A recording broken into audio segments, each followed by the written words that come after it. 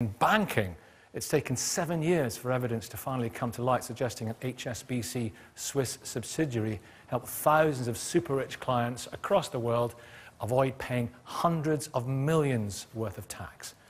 The IT worker who downloaded the has been pursued, charged, and vilified. It's always right to report wrongdoing. In the financial sector, Nicholas, you were, just to get it right, you blew the whistle on HSBC. It was illegal charges. You quite clearly say it was fraud. It's ruined your life, hasn't it? Yes. For 12 years I've been trying to expose it. And I don't know if it's right to whistleblow or not, but if anybody asks my advice for financial crimes, I would say don't do it. The establishment is so corrupt in this country that you will not... I mean, I'm glad to see the NHS whistleblowers are now... the issues are being addressed in the NHS, but in the financial sector, there's no support. I've been on my own. The fraud's been covered up by every single regulator, by the Solicitors Regulation Authority, the Financial Conduct Authority, the Financial Services Authority, the Ministry of Justice, the Legal Services Board.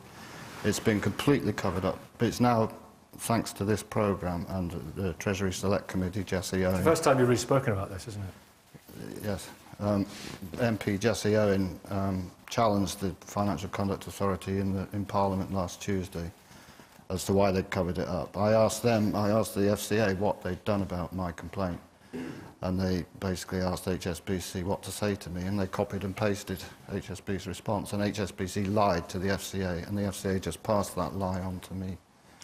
A lot of accusations there, obviously. Let me get to the personal. What was it like for you after you exposed it, when you were trying to expose it, when you were working there, the impact on your life? Well, as soon as I blew the whistle, I was immediately sacked. And I haven't properly worked since. I've had a couple of consultancy jobs. But I've been fighting for... There's hundreds of thousands of people affected, about £1 billion, and I've been fighting for people to get money back. But in the process, with no income... I mean, the worst time was last year. I was thrown off benefits by Atos. I had no money for 4 months. I was being repossessed by my mortgage company, Northern Rock, which was bought out by the taxpayers, now government-owned. And the consequences for your health? I suffer depression. Find it very difficult to concentrate for long periods of time. It's just destroyed me. But now it's coming out, I'm a bit more relieved. What about your colleagues' attitudes to you? Because they called you, I think it was your boss, called you Mr. Ethical. On Twitter, I'm Mr. Ethical. My boss, Andrew Cox, when I was complaining about the fact that they shouldn't be doing these things, oh, here comes Mr. Ethical. The partners refused to discuss it with me. What about your colleagues at the same grade?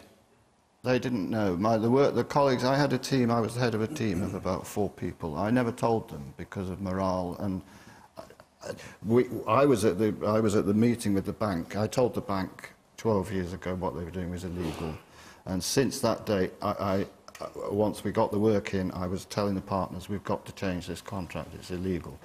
They weren't prepared to discuss it. They took all the work away from me to their head office in Liverpool. They sacked my team in London, and they said to me, you've got to find more other clients to justify your salary. So your message... In the financial sector, of course, there are different judgments apply for different areas. Let me just ask you about the financial. If somebody wants to blow the whistle in the same way that you did, what is your advice to them?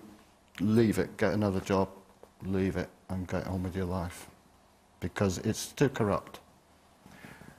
Well, listen, thank you for that testimony.